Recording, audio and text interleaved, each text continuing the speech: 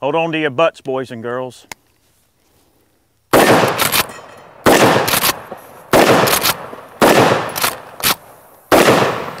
little collateral damage down there with the sodas, but that's okay. We needed to water the grass a little bit. Welcome back, everybody. This is Eric here with Iraq Veteran 8888. And not too terribly long ago, we did a video on this little Tac-14 firearm. I'm not going to bore you guys with the details. If you want to know more about this particular firearm, check out that particular video. But we did allude in that video that we would add a brace on this particular firearm just to check it out. 14-inch barrel, nice and compact. This is a sweet setup. I believe Suarez Tactical makes the folding mech, and then of course it is the SB1 brace. Okay, and then you've got a Magpul AK grip that they use on this particular arrangement. So that's pretty cool. It adds a lot of functionality to the Tac-14. That's something that we said that we would kind of play around with. So yeah, pretty cool, and definitely allows you to handle a lot more stout ammo out of this thing without abusing yourself too bad. We are going to group some buckshot with this gun. I'm kind of curious to see what a cylinder bore 14-inch barrel can do with buckshot. So we're going to start out with some Federal Flight Control 9 pellet out of the little Tac-14 here. And this little thing is loud, son. Let me tell you, loud. Loud and proud. Okay. Let's see what it's all about. Okay. All right, this is the Flight Control wad, 1,325 foot per second, 9 pellet. We're going to group it at a very sedate distance right here. I'm just going to go on this plate on the right and just see how this little 14-inch barrel will hold up.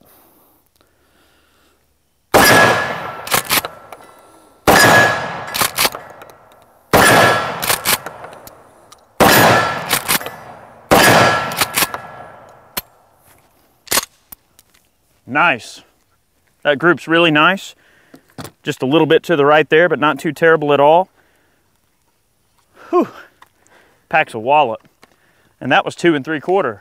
Tell you what, as if we couldn't get any further down the rabbit hole, let's break out some 3-inch, shall we? All right, this is 3-inch, double aught, 15 pellet, moving at 1210. This is heavier payload. Getting up into 3-inch territory. See if it'll hold all 4 of them. Barely, you can barely get that. So it will hold 4 3-inch shells in the tube and 1 in the chamber. It makes for a 5-shot with 3-inch shells. Here we go. All right, the plate right next to it. We haven't even gotten to the rounds that's got the dang barrel on the box yet, people. So we're going to get there, okay? All right, here we go.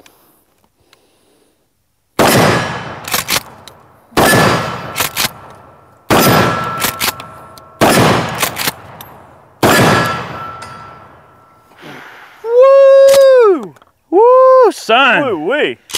That knocked my hat sideways. I felt my teeth rattle. I think I might have to go to the dentist, man. Get my teeth looked at. Woo-wee. Son. Now, I'm going to tell you, man, I've done some dumb things in my life. Now, all I can really assume is that if you do have to use this firearm in a self-defense situation, that you're probably, hopefully the adrenaline is going to be rushing, you're not really going to know what's going on, and then you won't really feel anything. But when you make a conscious effort to shoot this thing, you better be hanging on. This sucker is really not terrible though. You certainly, without the brace on there, you certainly would not take just that little doll's head on there and be able to shoot it with that amount of precision, and you certainly wouldn't want to do it just from a comfort level. The brace at least makes it tolerable to shoot with the higher powered stuff, and makes it where you can aim it a little bit better. So that's definitely an essential upgrade, in my opinion, for the Tac-14. I have handled some of the Mossberg shorties, and they seem like they're pretty good too. I may end up checking out one of those too just to see what they're all about, but not a bad gun.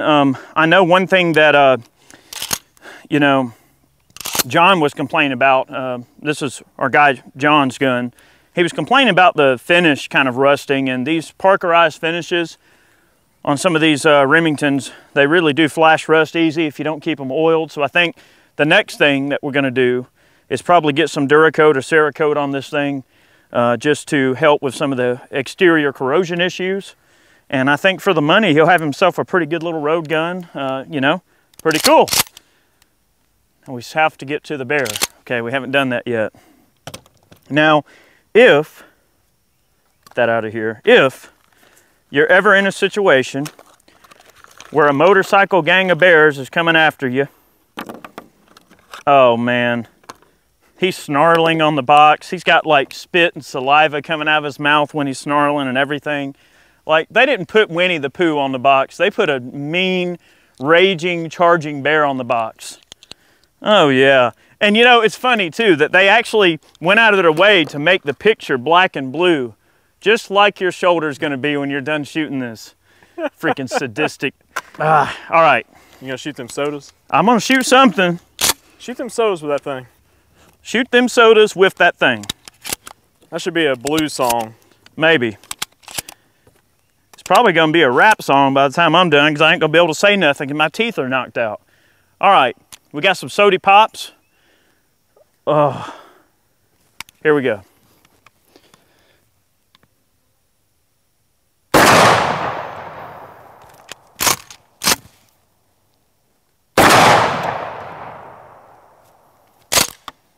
I don't know where it's going.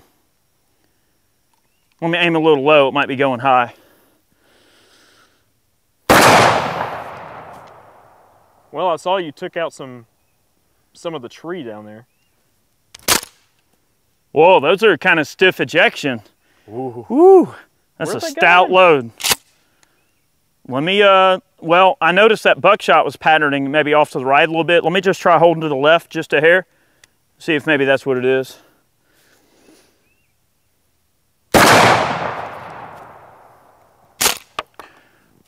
All right, I'm gonna put the last one on the plate just to see where it's at. Whew. That is highly, highly unpleasant. You got to do it again because you got to kill them sodas. Yeah, I know. I may have to hit them with buckshot. All right, we'll see. All right.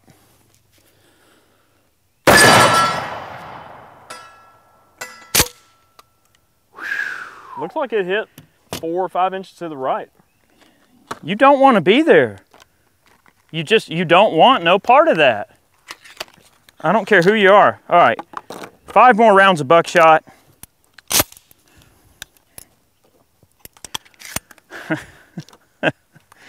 And I'm gonna need a trip to the dentist to get my jaw realigned. Okay.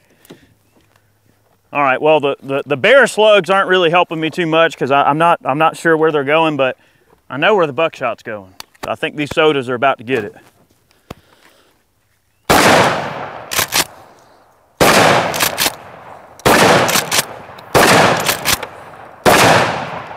God, man. Yeah, it's favoring to the right. Here, try those True It is balls. favoring to the right. I had a box of True Balls in the truck. True Balls? Oh, yeah. 1,600 feet per second, ounce of lead. It is favoring to the right, isn't it? Let's try, like, shoot one at that plate over there, the D28 on the left. On and the just left? see where they're at, yeah. See where they're at real quick. High and right. You aim dead center? Yeah. All right, take out them sodas. All right. Oh, yeah.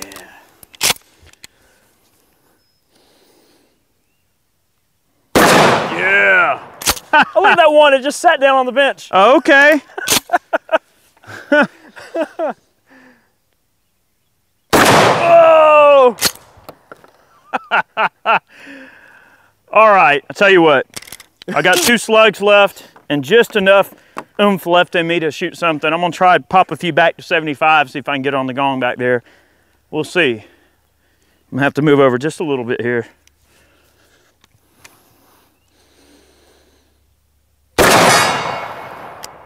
Shoot.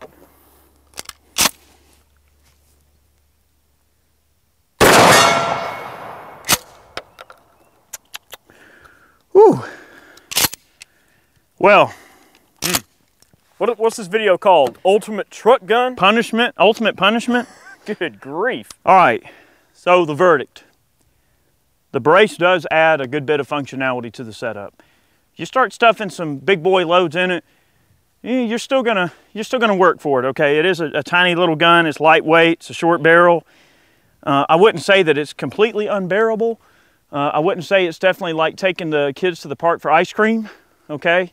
You definitely wouldn't want to hand this to your 14-year-old. I don't know, maybe you would. Maybe you got a 14-year-old who's maybe up in Tennessee where they're giving them all that water. It makes them grow 9 feet tall like Hickok and all his people up there. Unbearable, is that a pun? I don't know. Yeah, yes. It's unbearable, wink, wink. It's really not that bad, guys. It's, you know, if you're using stuff like this Rio, these bird loads and stuff, or just plinking, having fun at the range, you know, maybe cut shells, things like that, not terrible at all. You start stepping up into some of the nuclear loads, which we purposefully, you know, wanted to put through this gun just to show you guys the amount of recoil you can expect. Definitely smacked me in the jaw a couple of times pretty good. My shoulder's gonna be feeling it, but you know what? No pain, no gain. Guys, remember, in physics, there's no such thing as a free lunch. Every action has an equal or opposite reaction. Okay, so for that much power to be going down range out of this light of a rig with this short of a barrel, something's got to give. You have to back this gun up a bit. There is no such thing as a free lunch in physics, guys. So thank you for watching today's video. I wanted this to be just kind of a quick and fun, hopefully entertaining kind of second look at the Tac-14 with the little brace on it. You know, John got this thing set up the way he wanted, and I figured it'd be fun to give it another try and see what it was all about. I can tell you, without this, I would not be able to hit those targets the way that I did. So it definitely helps with acquiring and picking up targets and getting it on target quicker and managing the gun during recoil. So thank you guys for watching today's video. We hope that you enjoyed watching me punish myself, and the bear's laughing because I missed him 4 times. That's okay. But guys, thank you so much for watching today. Thank you for supporting us with Man Cans. Thank you to all our Patreon supporters who support us on Patreon each month. And thank you to the guys who buy shirts over on Forge from Freedom. All of those funds go directly to supporting the channel. Thank you guys for supporting us and for believing in us. We'll see you guys next time. I'm going to go get me a bear now. And maybe an aspirin and a little bit of ice. See ya.